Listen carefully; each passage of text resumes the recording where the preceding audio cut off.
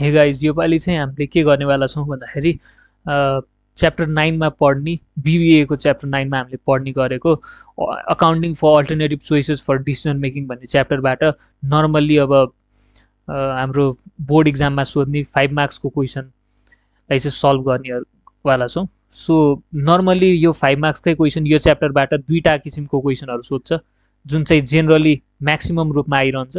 त्यो मध्येको एउटा टाइपको क्वेसन भनेको चाहिँ यो हो। जस्तै यो क्वेसनमा के छ त, अ कम्पनी प्रोभाइड्स के भनेको छ त, a company provided the following information from the fiscal year 2018 भनेर सेल्स एन्ड प्रोडक्सन युनिट भनेर 80,000 दिएको छ है। सो 2018 को फिस्कल इयरबाट चाहिँ सेल्स एन्ड प्रोडक्सन युनिट भनेर 80,000 युनिटको सेल्स एन्ड प्रोडक्सन भएको छ। त्यसपछि सेलिङ प्राइस पर युनिट भनेर चाहिँ 15 रुपियाँ छ हैन। त्यसै गरी per unit cost of cells भनेर ₹3 छ, डाइरेक्ट लेबर कस्ट ₹4 छ, अनि म्यानुफ्याक्चरिङ ओभरहेड कस्ट भनेर चाहिँ ₹3 छ, र variable selling and distribution cost भनेर ₹2 छ। र क्वेसनले के भनेको छ त, a company has expected to sell same units of output during coming year to one of the complete new customers has ordered 25,000 units of output होइन। मतलब अब आउने वर्ष भन्नुको अर्थ 2018 वर्षको चाहिँ यो स्टेटमेन्ट हो भने अब आउने 2019 मा पनि यति नै सेल्स गर्ने यस्तै आउटपुट निकाल्ने चाहिँ एक्सपेक्ट गरेको छ भनेको छ हैन। Has expected to sell same units of output भनेको छ नि। During coming year to one of the complete new customer has ordered 25,000 units of output at reduce price of ₹10 to be dispatch from जनवरी 2019। मतलब 2019 को जनवरीबाट dispatch हुने गरेर चाहिँ एउटा कस्टमरले चाहिँ 25,000 वटा युनिट्सको चाहिँ स्पेशल अर्डरमा आएको छ हैन। 25,000 अब पहिलाको वर्ष चाहिँ 80,000 युनिटको सेल्स भयो थियो हैन। अब त्यो चाहिँ नर्मल सेल्सहरू थियो भने अब चाहिँ यो 25,000 को चाहिँ स्पेशल सेल्स एकैचोटि 25,000 को आउटपुटको लागि चाहिँ उसले एउटा अर्डर प्लेस गरेको छ। अनि उसले चाहिँ प्राइस चाहिँ रिड्युस गरेर 10 रुपैयाँमा म किन्नेवाला छु, 10 रुपैयाँमा बेच्नुहुन्छ भने चाहिँ म 25,000 युनिट किन्छु भनेको छ है। नर्मल्ली हामीले मार्केटमा बेच्ने प्राइस भनेको चाहिँ ₹15 भनेको छ नि, यता सेलिङ प्राइस पर युनिट यो 15 रुपैयाँ हो। क्वेसनले यति भन्यो। त्यसपछि this will require additional variable production cost of ₹2 per unit भनेको छ नि। मतलब however special order units require a special test on product भनेको छ। यो जुन स्पेशल अर्डर युनिट छ नि 25,000 को, यसको लागि चाहिँ स्पेशल टेस्ट पनि गर्नुपर्छ भनेको छ है। यो प्रोडक्टमा 25,000 वटा युनिटवाला जुन प्रोडक्ट हामीले बेच्दैछौँ 10 रुपैयाँमा जुन 15 रुपैयाँ पर्थ्यो त्यसलाई चाहिँ स्पेशल टेस्ट पनि गर्नुपर्छ भनेको छ, जुन चाहिँ ₹2 रुपैयाँ पर युनिट पर्न जान्छ अरे है। 10 रुपैयाँ पर युनिट कस्ट यो उनै भयो, हामीले बेच्ने प्राइस भयो यो स्पेशल अर्डरको लागि चाहिँ, र यसमध्ये पनि 2 रुपैयाँ चाहिँ के हुन जान्छ त, कस्ट इन्कर एक्स्ट्रा गर्नुपर्छ भनेको छ। एडिसनल भेरिएबल प्रोडक्सन कस्ट भनेर भनेको छ नि अफ ₹2 पर युनिट। अब एडिसनल इन्फर्मेसन भनेर के भनेको छ त कम्पनीले, company has normal capacity of 25,000 MH है। MH भनेको चाहिँ के हो त, मसिन आवर्स हो। सो 25,000 मेसिन आवरको नर्मल क्यापेसिटी कम्पनीसँग छ अरे। And his capacity volume the budgeted fix and at this होला, यो यता मिस्टेक लेखिया रहेछ है। And at this capacity volume the budgeted fixed manufacturing cost will be 2 lakh भनेको छ नि। सो क्वेसनले हामीलाई के पनि भन्यो भन्दाखेरि हाम्रो फिक्स्ड म्यानुफ्याक्चरिङ कस्ट पनि 2 लाख रहेछ भनेर क्वेसनले दिइसक्यो है। सो फिक्स्ड म्यानुफ्याक्चरिङ कस्ट भनेको 2 लाख हो, र हाम्रो नर्मल क्यापेसिटी भनेको कति छ त, 25,000 मेसिन आवर्सको नर्मल क्यापेसिटी छ भनेछ। र त्यही माथि अनि हामीलाई यता क्वेसनले के पनि दिएको छ त, यहाँ 0.25 मेसिन आवर दिएको छ नि म्यानुफ्याक्चरिङ ओभरहेड कस्टको यता साइडमा। यो 0.25 मेसिन आवर भनेको चाहिँ के हो भन्दाखेरि 1 युनिट प्रड्युस गर्नको लागि चाहिँ 0.25 मेसिन आवर लाग्छ भन्न खोजेको है। सो यति कुरालाई चाहिँ हामीले ध्यान दिनु पर्यो। अनि अर्को क्वेसनको अर्को पार्टमा हेर्ने हो भने यो फर्स्ट पार्ट यो हो। सेकेन्ड पार्टमा चाहिँ if offer is accepted additional set of cost will be 10,000 भनेर भनेको छ। सो अफरलाई एक्सेप्ट गऱ्यौँ भने चाहिँ यही 25,000 वाला युनिटको अफरलाई एक्सेप्ट गऱ्यौँ भने चाहिँ अर्को पनि सेट अफ कस्ट लाग्छ। यो 2 रुपैयाँ पर युनिट त त्यो स्पेशल टेस्टको लागि हो। त्यसमध्ये अब टोटलमा अब अर्को कस्ट लाग्ने भन्दा 10,000 रुपैयाँको चाहिँ टोटल कस्ट पनि अर्को थपिन्छ, जुन चाहिँ केसको लागि हो त, सेटअपको लागि हो भनेको छ है। सो एडिसनल सेटअप कस्ट भनेर 10,000 दियो। क्वेसनले यति नै भनेको हो। अब हामीले के बनाउनु पर्यो त, डिफरेन्शियल इन्कम स्टेटमेन्ट बनाउनु पर्यो, किनकि should the company accept the offer भनेर भन्दाखेरि क्वेसनले यो एक्सेप्ट यो अफरलाई एक्सेप्ट गर्ने कि नगर्ने भन्ने कुरा हामीले थाहा पाउनु छ नि त। त्यसको लागि डिफरेन्शियल इन्कम स्टेटमेन्ट बनाइन्छ है, जसले गर्दाखेरि चाहिँ हामीले नेट इन्कम दुईटैमा कस्तो हुन्छ त्यो थाहा पाउन सक्छौँ र एक्सेप्ट गर्ने नगर्ने त्यसमा डिसाइड गर्न सक्छौँ। यसरी नेट इन्कम हामीले निकाल्न सक्छौँ है। सो यसको लागि डिफरेन्शियल इन्कम स्टेटमेन्ट भन्ने बनाउनु पर्छ हामीले। तर अर्को चाहिँ क्वेसनले के भनेको छ त, opportunity cost of an offer भनेको छ। मतलब यो अफरलाई एक्सेप्ट अथवा रिजेक्ट गर्दाखेरिको अपर्च्युनिटी कस्ट चाहिँ कति लाग्न जान्छ त्यो निकाल्नु छ होइन हामीले। सो त्यो पनि हामीले निकालौँला। सो ए र बीमा यो दुईवटा कुराहरू दिएको छ र हामीलाई यो क्वेसनले मैले बुझाइसकेँ तपाईँहरूलाई। जस्तै डाइरेक्ट म्याटेरियल जुन छ, यो डाइरेक्ट म्याटेरियल रुपिस 3 लाख छ अरे होइन, पर युनिट कस्ट हो है। Direct labour cost rupees 4 lakh छ। यो सबै कुरा यो नर्मल कुरो हो र तीमध्ये पनि मैले एउटा स्पेसिफिक कुरालाई मैले यता डिस्क्राइब गरेँ। अब क्वेसनतिर जाउँ है त।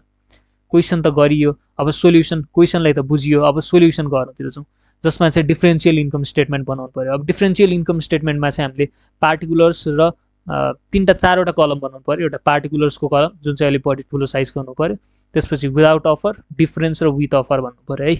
सो विदाउट अफर भन्यो भने चाहिँ त्यसलाई साइन नगर्दाखेरिको केसमा, र विथ अफर भन्यो भने चाहिँ त्यो अफरलाई एक्सेप्ट गर्दाखेरिको केसमा। अब मैले अघि नै भनेको थिएँ नि, जस्तै 0.25 मेसिन आवर्सको लागि 1 युनिट प्रड्युस गर्नलाई 0.25 मेसिन आवर लाग्छ र नर्मल क्यापेसिटी कम्पनीको 25,000 मेसिन आवर छ भनेको छ होइन। यसको अर्थ हामीले अब यसमा के पनि निकाल्न सकियो त, यता मैले वर्किङ नोट निकालेको छु। नर्मल आउटपुट निकाल्नलाई चाहिँ के गर्न सकिन्छ त, नर्मल आउटपुट भनेको चाहिँ अब कम्पनीले टोटलमा अब उसको स्ट्यान्डर्डको हिसाबले, उसको मेसिन आवरको हिसाबले टोटलमा कति प्रड्युस गर्न सक्छ त आउटपुट, त्यो नर्मल आउटपुटमा ले डिफाइन गर्छ है। सो अघि नै भने जस्तै 0.25 मेसिन आवर, त्यही हामीले पहिला 9-10 मा पढ्थ्यौँ नि, को लागि 1 युनिट लाग्छ भने 0.25 मेसिन आवरको लागि 1 युनिट लाग्छ भने 1 मेसिन आवरको लागि कति लाग्छ भन्दाखेरि 1/0.25 मेसिन आवर लाग्छ भनेर यसरी हामीले अर्थमेटिकमा पढ्थ्यौँ नि, त्यस्तै गर्ने हो। 1 मेसिन आवरको लागि 1/0.25 1 मेसिनको आवरको लागि 1/0.25 युनिट चाहिँ अब 1 मेसिन आवरले प्रड्युस गर्न सक्छ है। जुन भनेको चाहिँ कति हुन जान्छ त, 1/1.25 भन्दा 1/4 हो भनेको 4 युनिट प्रड्युस गर्न सकिँदो रहेछ। अनि त्यो भन्ने हो भने अब नर्मल क्यापेसिटी हाम्रो 25,000 मेसिन आवरको छ नि त। 25,000 मेसिन आवरमा के गर्न सकियो त, 4 × 25,000 जुन भनेको चाहिँ 1 लाख युनिट। सो नर्मल्ली हामीले कति प्रड्युस गर्न सक्दो रहेछौँ त, 1 लाख युनिट प्रड्युस गर्न सक्छौँ। यही नै हो नर्मल आउटपुट निकालेको तरिका नै यही नै हो। Normal capacity, normal output in unit भन्यो भने चाहिँ 1/0.25 मेसिन आवर गरियो, त्यही अघि नै अर्थमेटिक मिनमा कन्भर्ट गरे जस्तै, जसले गर्दाखेरि चाहिँ 1 मेसिन आवरमा कतिवटा युनिट प्रड्युस गर्न सकिन्छ त्यो थाहा हुन्छ यसबाट। 1/0.25, अब 0.5 मेसिन आवर भनेर माथि दिएको भयो क्वेसनमा, 1/0.5 लेखिन्थ्यो होइन। सो यो भयो इन्टु 25,000 मेसिन आवर। कम्पनीले अघि नै भने जस्तै क्वेसनमा 25,000 मेसिन आवरको क्यापेसिटी, नर्मल क्यापेसिटी छ भनेको थियो नि त। यसबाट हामीले नर्मल आउटपुट कति निकाल्न सक्यौँ त, 1 लाख युनिट निकाल्न सक्यौँ। भनेपछि कम्पनीले आफ्नो अहिलेको करेन्ट क्यापेसिटीको हिसाबले 1 लाख युनिट प्रड्युस गर्न सक्छ भन्न खोज्यो भने। पहिलाको वर्ष 80,000 को सेल्स भयो थियो होइन, अहिलेको वर्ष पनि त्यति नै सेल्स गर्छ भन्यो भने विदाउट अफर, त्यो अफरलाई एक्सेप्ट नगर्ने भने त 80,000 त हो होइन, सेल्स 80,000 भयो। र रेगुलर प्राइसमै हामीले बेचिन्छ 15 रुपियाँमै, त्यसैले विदाउट अफर 80,000 लेख्ने र रेगुलर प्राइस 15, र 15 × 80,000बाट चाहिँ हामीले टोटल सेल्स रेभेन्यू 1,12 लाख हुने रहेछ है। सो यसरी चाहिँ विदाउट अफरको केसमा हामीले भ्यालु निकाल्यौँ। अब विथ अफर भन्ने हो भने अब मैले अघि नै 1 लाख निकाल्नुको रिजन चाहिँ त्यही हो कि अब 25,000 हामीले स्पेसल युनिटै प्रड्युस गर्नु पर्यो होइन, बेच्नु पर्यो स्पेसल युनिट्समै। बाँकी भनेको त अब 1 लाख मात्र बाँकी भनेको त जम्मा 25,000 घटाएपछि त 75,000 हुने हो नि त। हामीले 80,000 बेच्न सक्थ्यौँ बेच्न त, तर हामीले बेच्न सक्ने त्यो केस भनेको कुनमा मात्र हो त, अफर एक्सेप्ट नगर्दाखेरि। अब त 75,000 मात्र छ भने त 75,000 मात्र बेच्न सकियो। त्यसैले विथ अफरको केसमा चाहिँ यसरी 75,000 र 25,000 डिभाइड गरेको। अब यो 75,000लाई रेगुलर प्राइसको हिसाबले मल्टिप्लाई गर्ने र 25,000लाई अफरको प्राइसको हिसाबले मल्टिप्लाई गरेर विथ अफरको प्राइस निकाल्यौँ हामीले। र यो र यसको डिफ्रेन्स भनेको with offer minus without offer गरेर चाहिँ हामीले डिफ्रेन्स 1,75,000 निकाल्यौँ है। यसरी चाहिँ हामीले भ्यालु डिफ्रेन्स निकाल्यौँ। त्यसपछि अब भेरिएबल कस्ट घटाउनु पर्यो। हामीले त इन्कम स्टेटमेन्ट निकालेको भन्नुको अर्थ के हो त, आखिरमा नेट इन्कम निकाल्नु हो। अब सेल्स युनिटमा चाहिँ अब हाम्रो कस्टहरू घटाएर हैन अनि फिक्स्ड भेरिएबल कस्ट र फिक्स्ड कस्ट घटाएपछि त नेट इन्कम आउने हो नि। सो सुरुमा भेरिएबल कस्ट घटाउँ। अब हामीलाई क्वेसनमा माथि नै दिएको छ भेरिएबल कस्टहरू के छ, direct material, direct labour cost, manufacturing over head cost र variable selling and distribution cost भनेर यिनै भ्यालुहरू राख्ने हो। यिनीहरू त्यस्तो फरक हुँदैन, अब युनिट मात्र फरक हुने मात्र हो।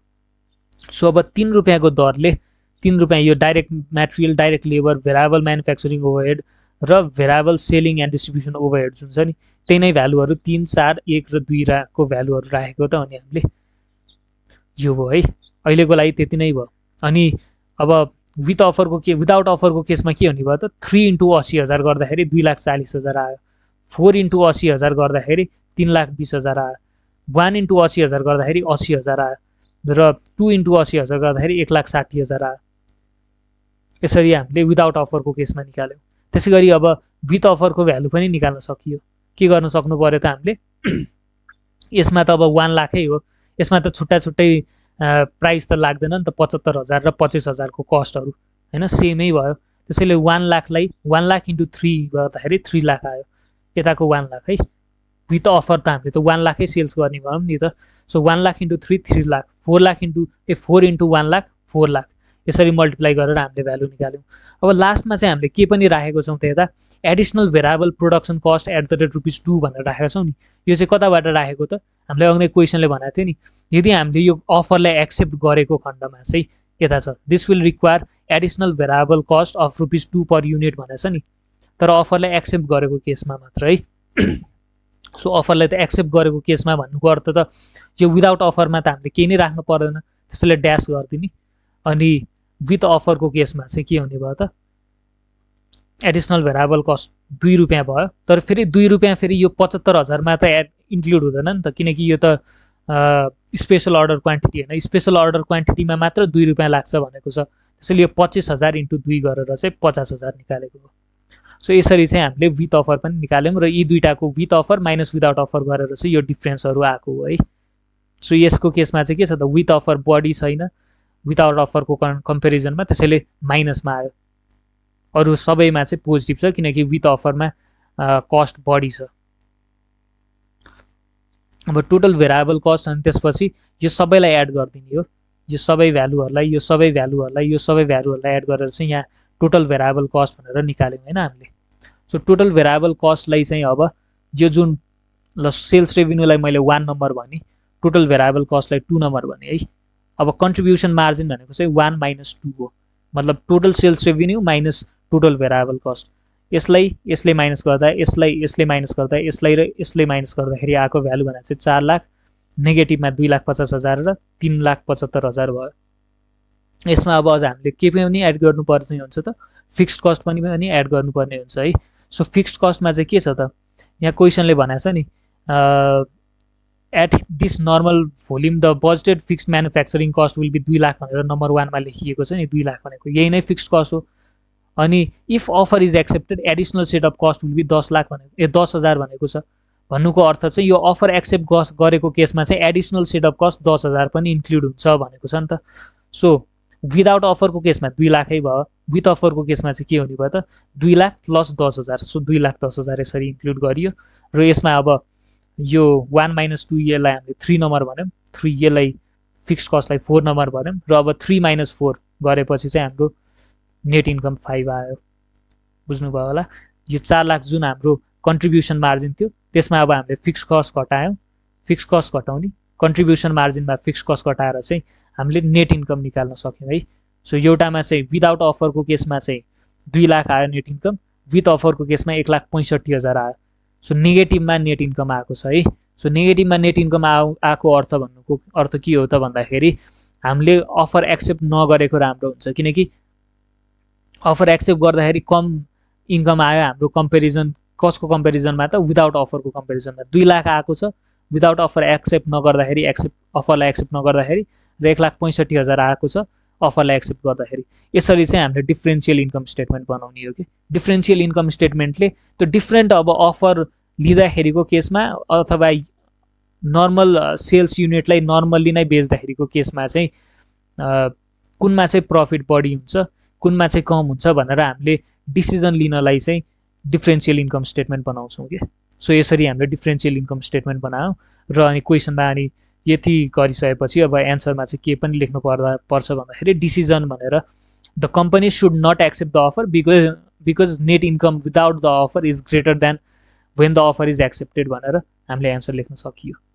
अब अपर्च्युनिटी कस्ट भनेर निकाल्न भनेको थियो नि हामीलाई क्वेसनले।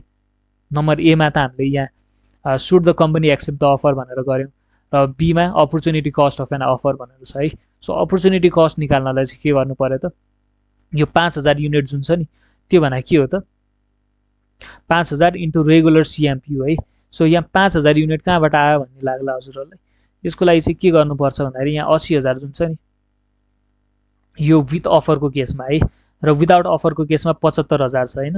मतलब हामीले लुज गरेको नर्मल रेगुलर रुपियाँमा 15 रुपियाँको हिसाबले त हामीले जुन सामान बेच्थ्यौँ 15 रुपियाँमा रेगुलरली त्यो त 5000 युनिट त लस गऱ्यौँ नि त, लुज गऱ्यौँ नि त। सो त्यही 5000 युनिटलाई चाहिँ राख्ने हो कि यता। सो अर्को तलकोलाई हामीले हेर्नै परेन, यही माथिको भ्यालु हेर्ने। सो रेगुलरली चाहिँ हामीले कति बेच्थ्यौँ त 80000 बेच्थ्यौँ, तर अफर एक्सेप्ट गर्ने हो भने 75000 बेच्थ्यौँ, जसको अर्थ 5000 रुपियाँ 5000वटा युनिट चाहिँ हामीले अब अपर्च्युनिटी कस्ट हामीलाई लाग्ने भयो नि त युनिटको हिसाबले। सो त्यो कस्टलाई चाहिँ अनि यता इन्क्लुड गर्ने हो। सो 5000 युनिट यता इन्क्लुड गर्ने इन्टु रेगुलर सिएमपियु है। सो रेगुलर सिएमपियु भनेको चाहिँ के त कसरी निकाल्ने त 15 माइनस 10। सो 15 भनेको रेगुलर जो ऊ भयो प्राइस भयो र 10 भने चाहिँ यो फेरि अफरको प्राइस होइन नि, यो रेगुलर प्राइस 15 भइहाल्यो। त्यसपछि अर्को भनेको चाहिँ यो 3 रुपियाँ प्लस 4 रुपियाँ प्लस 1 रुपियाँ प्लस 2 रुपियाँ कति हुन्छ त 4 5 6 7 8 9 10 भयो नि, यो 10 रुपियाँ हो कि। सो हाम्रो यो भेराबल कस्टहरू चाहिँ लाई चाहिँ अनि इन्क्लुड गर्ने हो। यो त एडिसनल भेराबल कस्ट हो, यसलाई इन्क्लुड गर्नु परेन। अरू जुन जुन भेराबल कस्टहरू छ पर युनिट त्यो निकाल्ने हो। सो यसबाट चाहिँ रेगुलर सिएमपियु भनेर 15 रुपियाँ हामीले सेलिङ प्राइस जुन छ त्यो चाहिँ म अहिले यता अलिकति राम्रोसित बुझ्ने गरेर लेखिदिन्छु। सेलिङ प्राइस जुन छ त्यो माइनस अनि त्यसपछि के गर्नु पर्यो त हामीले 10 रुपियाँ यो जुन छ नि यो 10 रुपियाँ चाहिँ के को हो त भेराबल कस्टको कस्ट प्राइस भयो इन्टु अनि हामीले लुज गरेको कस्ट के लुज गरेको युनिट 5000 युनिट त हामीले अहिले लुज गर्नु पर्यो नि त। अब 6000 युनिट लुज गर्नु परेको थियो भने 6000 इन्टु अनि अब जस्तै 16 रुपियाँ मैले त एउटा सानो पार्ट चाहिँ छुटाएको छु हेरी।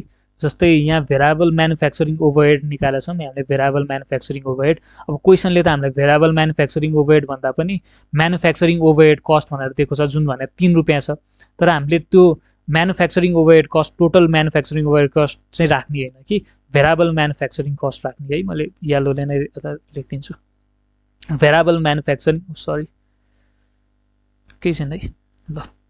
सो भेराबल म्यानुफ्याक्चरिङ ओभरहेड राख्ने हो।